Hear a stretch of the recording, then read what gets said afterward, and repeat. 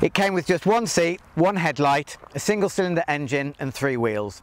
Representing economy motoring at its most basic, the Brutsch Mopetta is one of the most bizarre and endearing cars ever made. Not that you can actually call it a car, because the Mopetta is really a scooter with an identity crisis, with its 49cc pull-start engine and a 3-speed gearbox that lacks reverse gear. So what do you do when you need to turn it around? Simple. You just lift it up and move it by hand.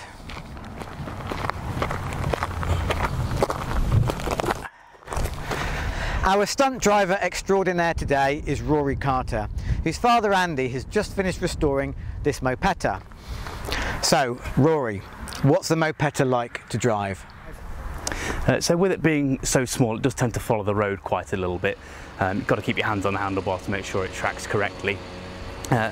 Just a single cylinder 49cc engine drives one of the rear wheels, about 2.5 horsepower with a top speed of 28 miles an hour. But it does tend to pull a little bit under power and under acceleration.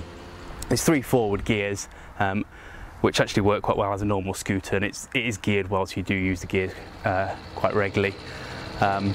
It does vibrate a little bit and it's quite noisy, but inside there is actually a surprising amount of space. It's a bit more comfortable than it looks from the outside. I'd hope so, because it looks really uncomfortable from the outside. Perfect for the person with a death wish who was in no hurry, the ultra-slow Mopetta was just 1.7 metres long and all of 88 centimetres wide. Still, with the prospect of reaching speeds that left you vulnerable to having pedal cyclists up your chuff, there was probably not that much damage that you could do to yourself. The Mopetta made its debut at the 1956 Frankfurt Motor Show, and it was the brainchild of prolific microcar creator Egon Brutsch. The problem was that he had a habit of moving on to the next project before the last one was finished, so as a result he's responsible for a raft of other tiny selling vehicles, many of which have become every bit as collectible as the Mopetta. If you're wondering just how collectible the Mopetta is, the most original survivor of the few cars left was sold at auction in 2017 for £46,000. That's a lot of money for a car, and I use the term loosely, that's as unusable as they come. Even more bonkers is the fact that just 2 years later, the same Mopetta was sold for an even more eye-watering €69,000.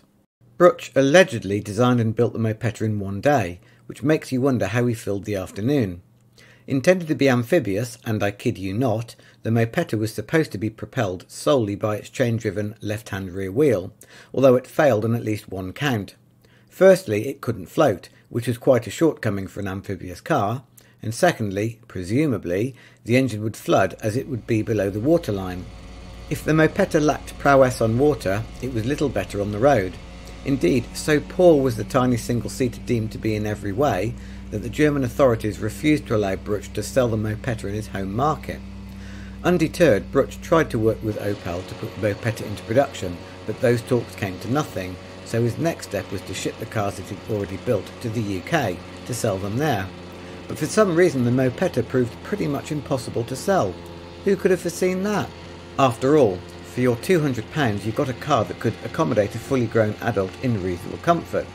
Until the Mopetta started moving under its own limited power, that is. There was even a see-through polyethylene roof which could be raised once the sole occupant was sitting inside. Before they could get out again though, they'd have to fold the roof away as it enveloped the cabin. Once it was up, the ceiling was poor and headroom limited, so frankly you were better off just wearing a waterproof hat if you were going to drive in the rain, or leaving the Mopetta at home and walking or catching the bus. When the Motor magazine tested a Mopetta in 1957, there was no hint of criticism, despite the Mopetta's almost complete lack of practicality. Perhaps the reader was supposed to read between the lines by taking on board the various stats tables that spelled out such details as the Mopetta's sub-200-pound curb weight, its overall width of just 3 feet, and the fact that at a constant 10 miles an hour it was capable of 124 miles per gallon. The Mopetta came with no warning lights, no instruments, and not even a steering wheel. Instead there were handlebars with just a quarter of a turn between locks with a single 10-inch front wheel. There was no heater either, although it was noted that the engine gently warms the driver's left thigh. A hole provided for access to the sparking plug emits a stream of air which in winter can be used to warm up cold hands. So Mopetta drivers did get some luxury after all. The motor also noted that In the tail of the body is room for quite enough luggage for any tour which a Mopetta driver is likely to undertake, which was presumably based on the assumption that no owner would go more than a few miles from home, with dirty weekends away being a complete non-starter, as there was space inside only for one. Another observation was that cold starts are best made standing alongside the Mopetta, but once warmed up, an accidentally stalled engine can readily be restarted from the driving seat. Anyone who is allergic to string pulling or who has overchoked the two-stroke engine will find that accessibility of the controls from alongside the vehicle makes a push start in second gear fairly easy.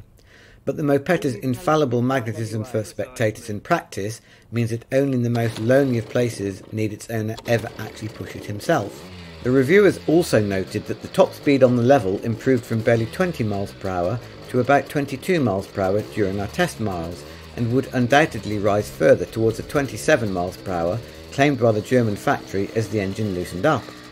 Another observation was that cornering is excellent, with the proviso that as the track is narrow and the engine's weight is on the left, an encounter with a projecting manhole cover when cornering very vigorously to the right can cause one rear wheel to lift and demand momentary but instant easing of the steering until a three-point landing has been made.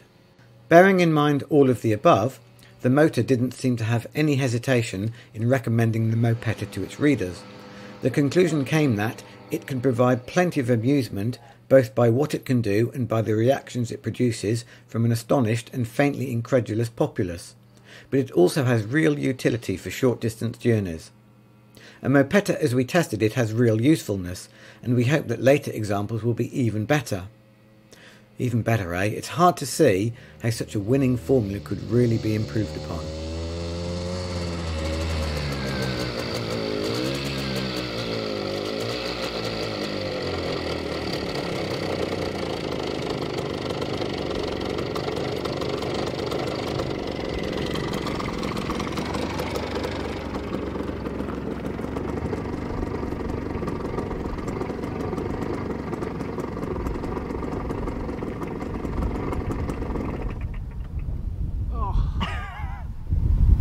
So close.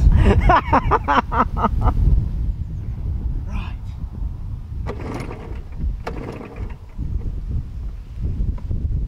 I thought it was going to cut out as soon as you got out.